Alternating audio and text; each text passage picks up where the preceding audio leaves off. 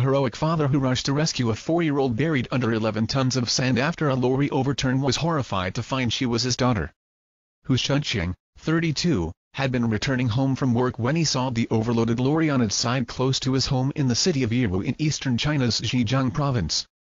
After emergency services hauled the lorry up using a crane and started clearing away the sand, Mr. Shuncheng saw to his horror that buried beneath it was his 4-year-old daughter Xiaoling.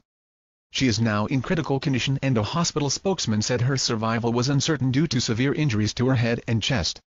Mr. Shuncheng said, "When I got there the emergency workers said a girl had walked into the road and the lorry had swerved to avoid her.